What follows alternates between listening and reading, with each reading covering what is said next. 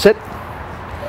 So when you're going to do this exercise, the stationing mat exercise, always make sure he sits first and waits for your permission to go to the mat on a loose leash. Always keep it loose. Never restrain him like that, because the leash tension will start to make him nervous and stressed out. So always keep it loose. Nope. If he jumps the gun like that, you say no. You do a little circle. He's got a big anticipation problem. He's a very jumpy, jittery little guy, so you're always going to be working on his anticipation issues.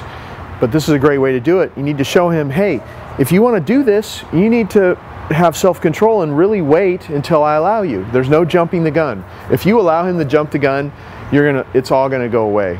You're going to have nothing. So this is the essence of the training.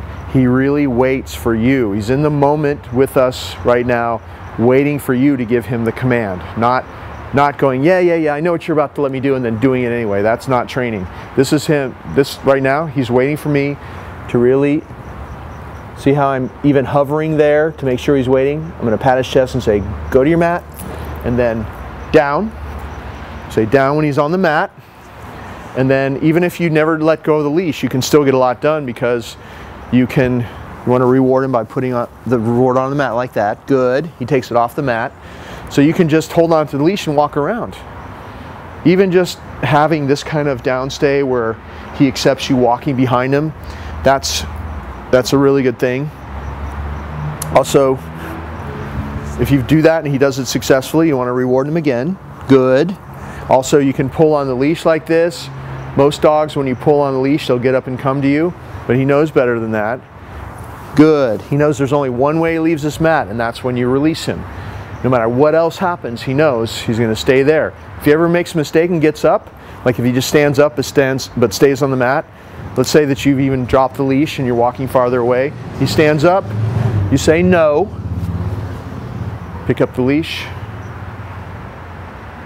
just do that with your foot, he'll go back down. If he leaves the mat, let's say that you're in your living room or someplace and you walked far away and he got up, let's say he even comes over to you or wherever he is, you go pick up the leash, you say no, you pick up the leash, you walk into him like this, he's going to be on your left as usual, you walk him back onto the mat where you want him, step on the leash and put him back, and all you said was no. You don't say down again. You already said down once the first time you sent him there. See how he's moved off the mat? I'm going to reposition him. Okay. It's that left turn that resets him wherever you go, wherever you're doing, down. You want to do those left turns. Always turn left into him. He'll fall right into there. It's like a simple dance he does with you. And he knows exactly what that means. If you turn left, he'll turn with you. And you see me doing it a lot with all of his training. So this mat exercise you can do anywhere. Inside, outside. You only drop the leash if you're inside the house or you're in a fenced yard. If you're doing it out in your front area, you never drop the leash for obvious reasons, because if he ever gets away, then you may not be able to catch him. So just do these kinds of things every time that he does it successfully. Come back from in front like this. Good. Reward him. He waits until you put it on the mat and then withdraw. Then he takes it off the mat. When you want to release him off this mat, you pick up the leash, stand back next to him, pat your leg and say, okay.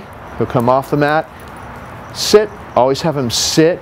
Everything starts and ends with a calm sit stay. You started that exercise with a sit stay. You allowed him on the mat. You brought him off the mat, and you end it with a calm sit stay. You release him out of the calm sit stay, not out of the down stay. Go.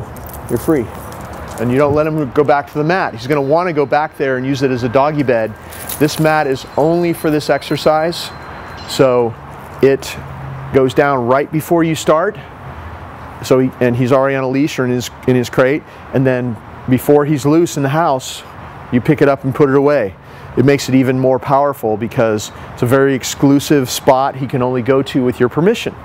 And this mat is the foundation exercise to everything, because for that 5 minutes a day you do this mat exercise, he's focused on you, he's waiting for you to come back, he's staying in a down stay no matter what you do, where you go, no matter what noises come up, and it just ties in with all the other training and makes it all the rest of the training much more powerful. So you want to do this mat exercise every day for at least 5 minutes.